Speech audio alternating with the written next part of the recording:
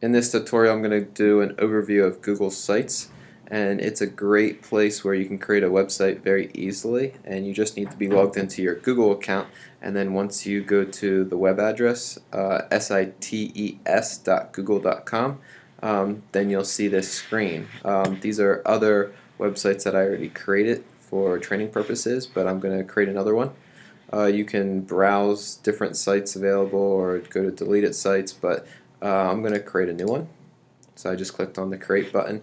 I'm going to start with a blank template because a blank template is much easier to use. You can select a theme or browse from the gallery, but you're going to run into possibly some more problems that way. So let's go, and I'll just do English 10, and then there's my web address, and I'm going to click on create.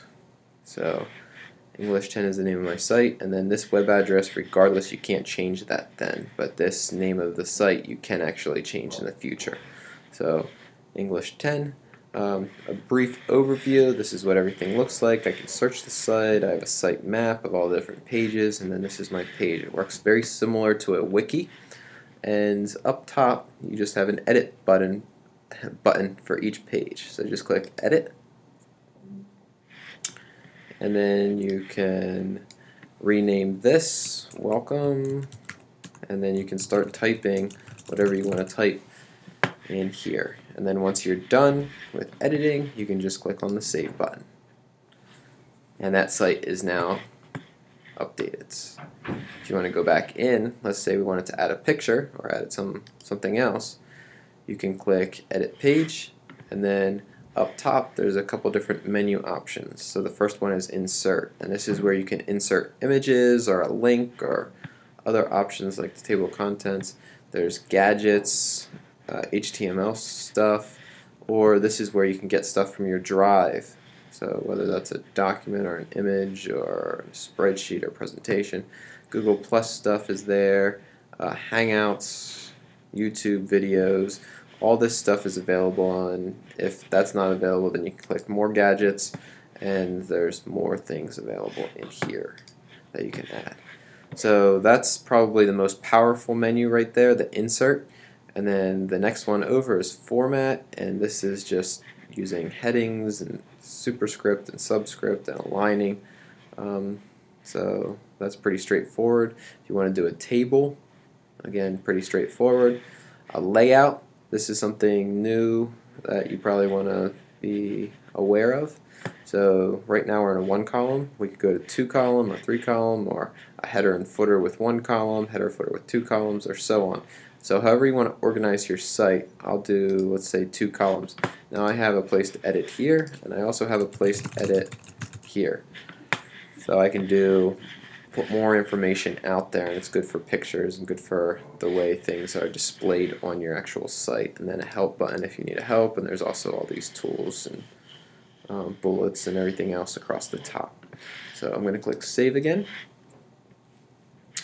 and that pretty much goes through how to edit a page. So let's go through and add a new page. So I'll go chapter 1. And when I add a new page, I can select a page template if I want. I'm just going to do web page. And then do I want to put it under welcome? Yeah, sure. And then click on create. So this is just the way it's organized on the side there. So now I have welcome, and then I have chapter 1. I could do chapter 2, chapter 3, and so on. So once I have one of these pages, I can add comments if I want to add comments, or add files. This is only available to people that have access to edit your page. I can type some stuff in there, then click save, and now I have page 1, page 2, and I can add as many pages as I want, which is nice. For this option, this is all of your settings, and you can go into page settings, or moving a page, or templates, or site layout. I won't go into too much detail in this. I'm just going to show you that it's available. This is manage site is probably the most important, and this is where you can change if you want to get rid of add files and comments and searching the site and backgrounds and all that fun stuff. So let's go into Manage Site. I'll show you this one thing. So down here, Themes and Colors. So click on Themes, Colors, and Fonts, and this is where we can change maybe the background. So now I have a yellow background and maybe site header. I can change that to green. So this is where you can customize what the colors are. You can also add pictures in there if you want it to. But this is where that is done. Click Save. And now I'll go back to the main page. And the last thing that I'm going to show you in Google Sites is the fact that you can share.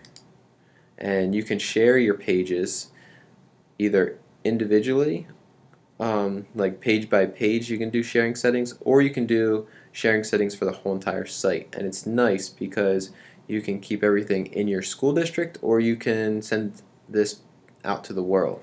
So that's completely up to you. Alright, so let's go back here, and if I click on share, so right now it says people at Suddenly High can find and access.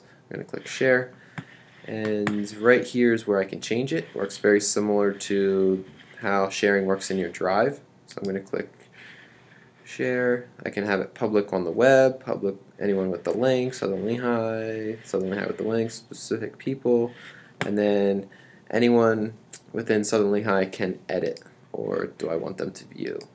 Here's where you do enable page level permissions. Once you do enable page level permissions, then it's everything's per page. So this is for the whole entire site. If this will go away if I do enable page level permissions. So we'll click save and we'll be done. So that's a brief overview. There's a lot more to it and there's a lot more little features, but that's a pretty good overview of Google Sites.